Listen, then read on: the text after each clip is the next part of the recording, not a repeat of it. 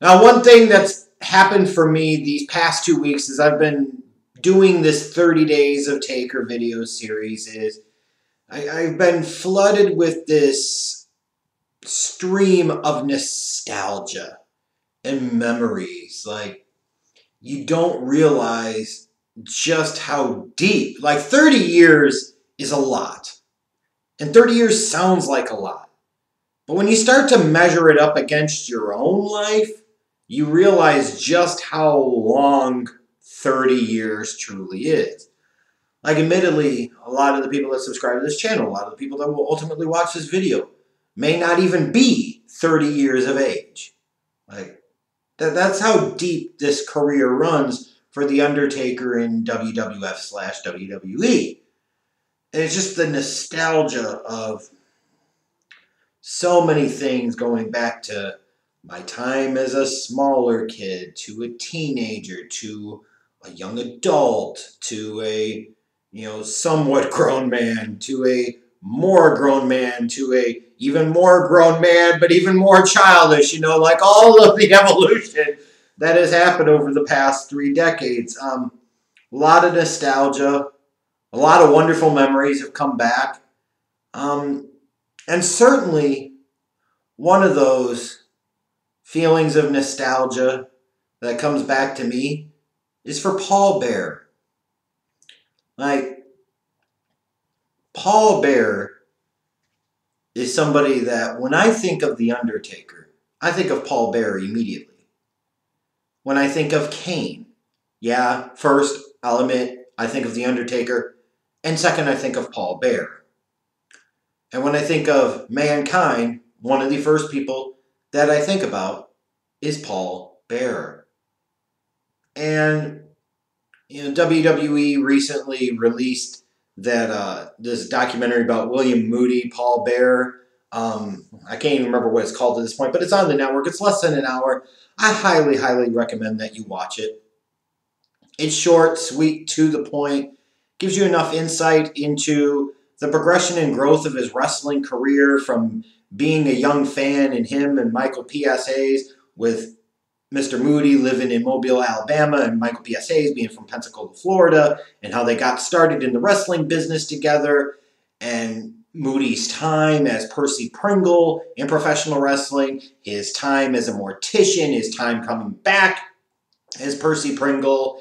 The very first match that Texas Red, The Undertaker, ever worked, his manager there was Percy Pringle, to how everything kind of came full circle. And just watching how that all played out over the years. And even in that short documentary, like, so many wonderful memories and so many, again, nostalgic feelings, bittersweet in a way, knowing that Paul Bearer, William Moody, passed away, I think it was about 7.5 years ago now.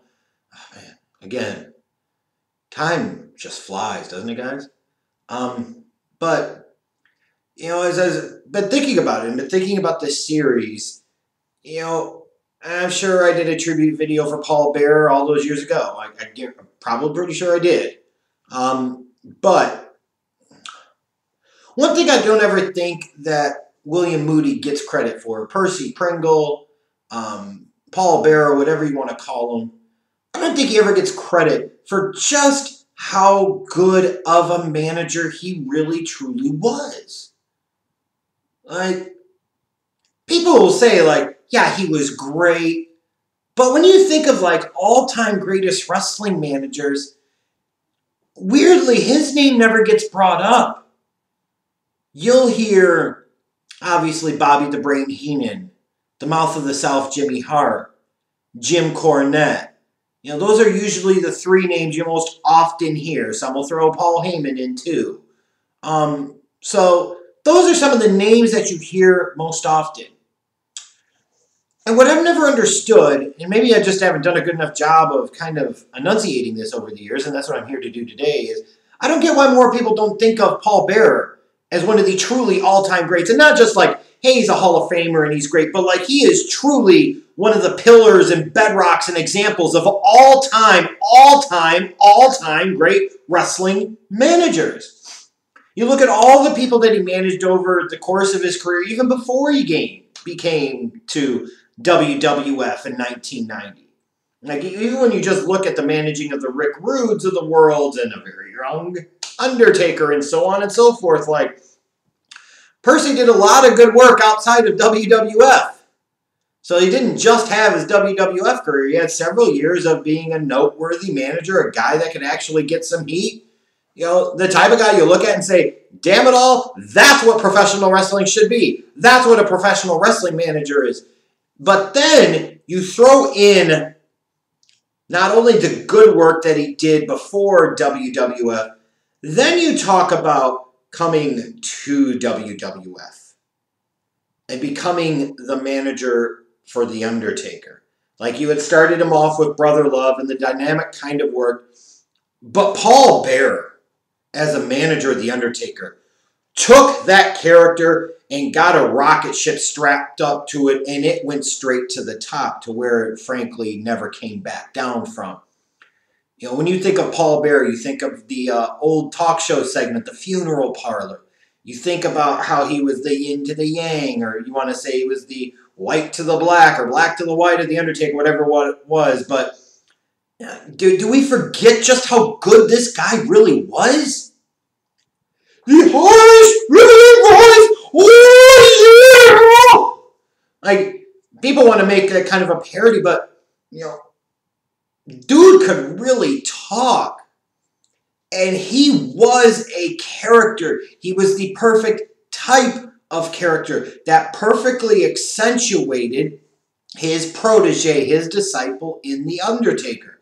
Like, Paul Bearer had this great ability, especially at the very, very beginning, to get a lot of heat on himself and found a way to get that to all transfer to the big, dark, mysterious Undertaker. But then able to make those same type of dynamics work as a babyface and do it incredibly well. And when you think about guys like, I'm not here to debate Bobby Heenan being the greatest manager of all time. You know, managing Nick Bockwinkel and so many others back in the AWA days, to all that he did with the Heenan family in WWF. You know, Heenan certainly earned that spot. And I mean no disrespect to other guys like Jim Cornette or the Mouth of the South, Jimmy Hart. But damn it, like, Paul Bearer deserves to be in that stratosphere. Especially when it comes to WWF managers. I think he's better than both of them. Now you might say, well, he didn't have to manage as many guys as the Mouth of the South, Jimmy Hart. You know, maybe he wasn't the same level of talker as Jim Cornette, one of the truly great talkers in the history of professional wrestling business. That's true. But Paul Bearer was attached to The Undertaker. And Undertaker took off and became a main event guy, stayed a main event guy, even as character tweaks changed and so forth, and pretty much has been a top guy for almost 30 years. In 1996, when they brought in Mankind and he was feuding with Taker, what really truly legitimized and established Mankind and made him a top flight player in that company at that time? Nothing against Mick Foley, tremendous talent, obviously. But it was Paul Bearer. Like, Paul Bearer worked. They were able to play off of each other well. It was Paul Bearer that brought him legitimacy and credibility. So you could say that's a second main event type of player that Paul Bearer as a manager made. And then obviously you go to 1997 and you got Kane. Like, yeah, maybe Paul Bearer in the WWF didn't have 50 hits. But all three of his motherfuckers were grand slams. Like, no joke. Like, you think about that. This dude was able to be a manager for a decade, realistically, close to it. And be in a top kind of featured spot almost the entire time. And always brought something to the table, always got the best out of his guys, always made his guys better. And when you think about, like, the whole thing they showed in the documentary from the, of course it was Road Warrior Hawk. It's an old known story that he came up with the name of, I got it, Paul Bearer. Get it? Paul Bearer. Like, it's just magic, man. But when you think about WrestleMania 20, I can even go back, think back to when I bought that pay-per-view. There were a couple of reasons I bought it.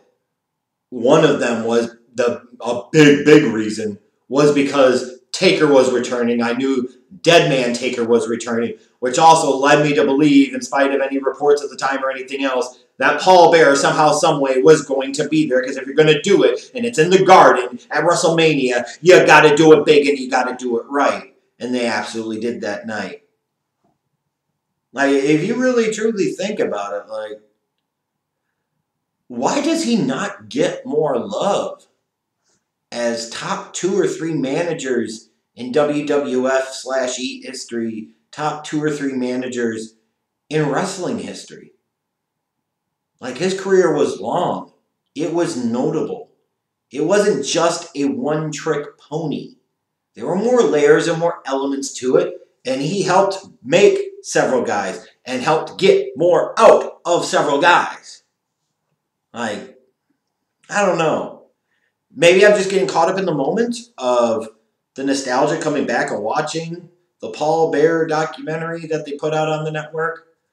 Could be. But maybe it's more of a realization of, man, you know, we really have slept on this dude over the years. And just how really, truly, truly, truly talented he was as a wrestling manager. I don't think anybody disputes just how good and talented he was as a wrestling manager. I think sometimes we just forget how truly, truly good he really was. So you can certainly feel free to leave me some comments. Talk about your favorite moments and memories from the life and career of William Moody, a.k.a. Percy Pringle, a.k.a. Paul Bearer. Let me know what you think some of his best work is, and let me know whether you agree or not. Is he one of the truly all-time greats and does not get the recognition that he deserves?